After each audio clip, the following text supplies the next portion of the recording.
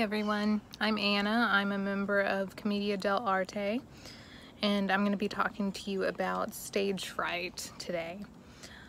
A lot of people think I don't deal with it, but I'm actually a very nervous person right before a show. And I have a few tips.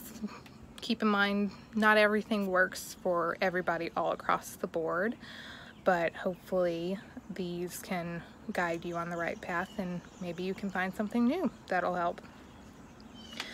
One thing that I use that nervous energy for is to sort of propel the performance.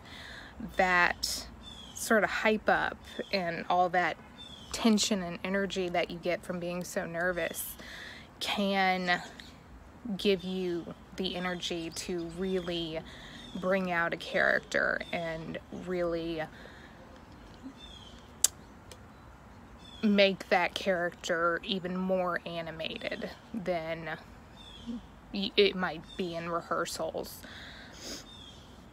Another thing that I do is, it may seem silly and a little new agey, but it's kind of cleansing. A lot of people will do sort of very cleansing little rituals to help calm themselves down. Mine is almost like a I guess clean slate, you know, just deep breath and bringing the hands down to your center to calm yourself.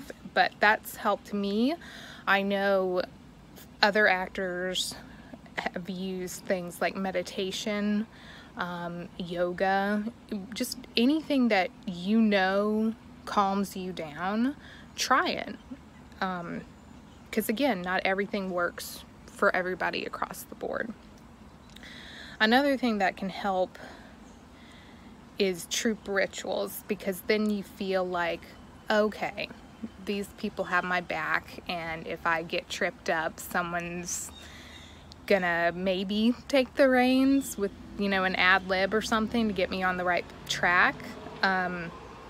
But I know in Commedia we do a little finger lock and say, you know, break a leg right before, and I know that that really brings us together and we feel really comfortable with each other, and that really helps you feel comfortable on stage when you know that the other actors you're working with are going to work with you. It's not just yourself on the stage and there isn't everything on your shoulders.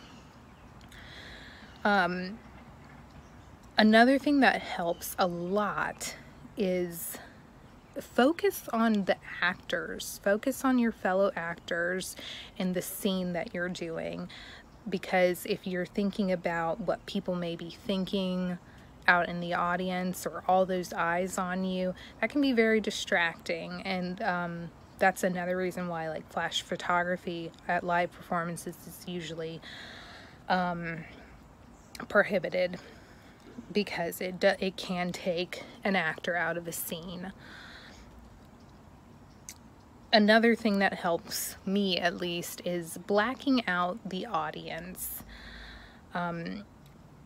It really helps. You know they're there, but if you can't see their faces, if you're not focusing on their faces, you are less likely to forget things. And when you're focusing on something other than, again, focusing on something other than your fellow actors and the scene that you're doing, you're more likely to forget things and possibly panic, which you don't want.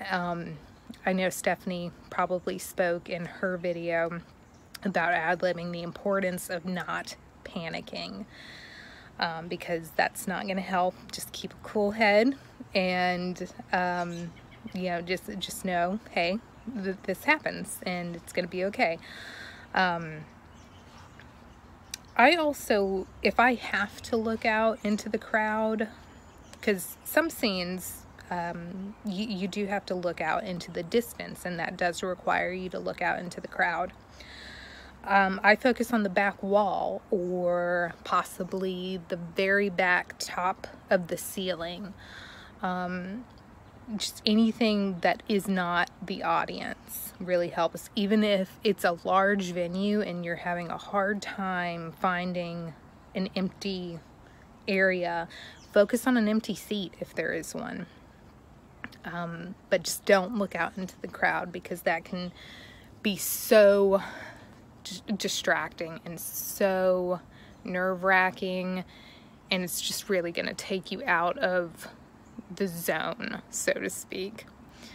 But I hope this helped, and I look forward to being back on stage with everybody and seeing our fans come out to watch us again. All right, thank you. You guys have a good one.